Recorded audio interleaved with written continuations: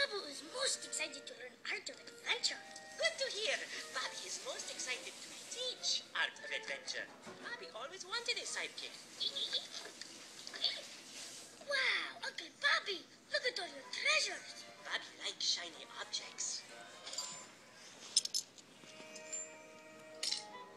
I want to be great adventurer and treasure hunter, just like you. No more organ grammar school for Babu. I will teach you everything I know. What is the greatest treasure you ever found, Uncle Bobby? Oh, that is a very special story that Bobby has not told anyone. Tell Babu, please. Okay, it all happened when Bobby met the Buddies. You know the Buddies? Uncle Bobby not only friends with the Buddies, but Bobby was friends. Is that another one of your tales, Uncle Bobby? My mom says you exaggerate sometimes. No, cheeky monkey. This is truest of true story. It all started 40 years ago when a brave adventurer named Thomas Howard came to Egypt with his best friend and partner, Digger, looking for the bronze of Bastet. You've done it, Digger. Good boy. What is the bronze of Bastet, Uncle Bobby? It is the first clue leading to a great treasure, the lost collar of Cleopatra.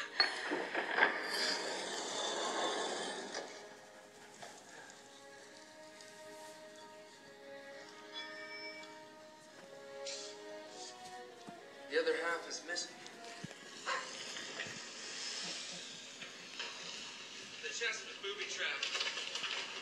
Run, boy! Come on, boy, run!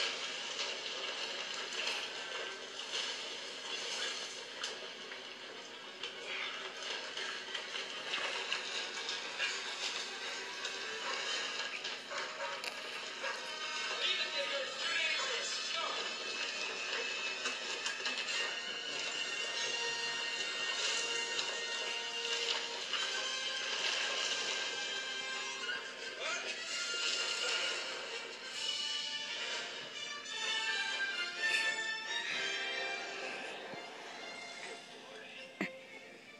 Phew, that was close call.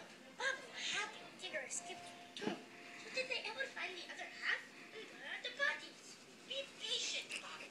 Great adventurer has much patience. Now hurry up and listen so Uncle Bobby can continue story. Many years went by and Thomas retired. He moved to a small town called Fernfield, where he opened a museum, had a family, and a grandson named Pete. And so Digger and I made it out just as the tomb collapsed. And Digger had grandpuppies too, who were heroic, just like him. The Buddies.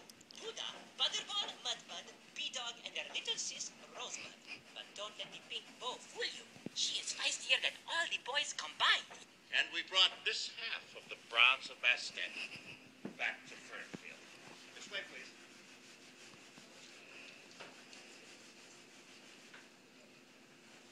Whoa, Digger was the coolest dude ever.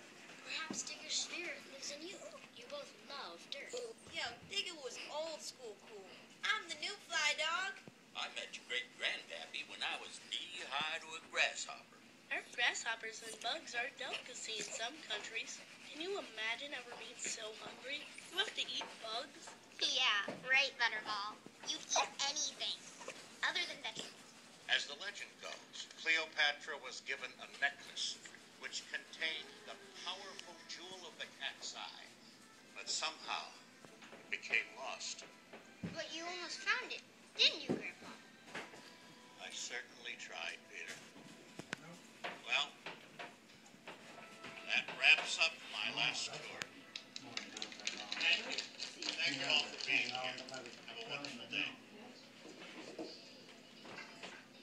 Hi, Grandpa. Bye, Bird. That was great. Thank you, Peter. That's enough for me. Why does the museum have to close? Such a bummer. Yes, Pete, it is a bummer. And we haven't had the funding to acquire a new exhibit in quite some time.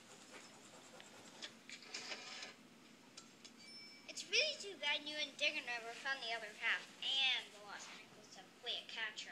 I just hope a young archaeologist like you finds it. And not some greedy grave robber. How How did dogs become man's best friends if cats were first? The cat's eye necklace was believed to have magical powers. Legend has it Cleopatra had plotted to steal it. They say she wanted to change the order, making cats Crystal, get out of rulers here. over all Earth's creatures, including man. But somehow she was foiled by the legendary pup Bugatti. Cleopatra's necklace was never seen again. All we know is the order was changed and dogs became man's best friend and cats were banished.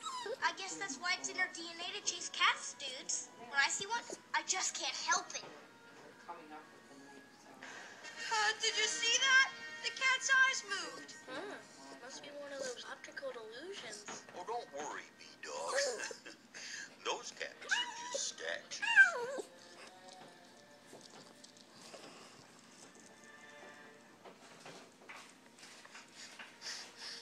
Come on, cat. I'm getting all up in your grill. What are you gonna do about it? Yeah, that's what I thought. That was You my ain't nothing cousin's but dog watching skinny, TV. bald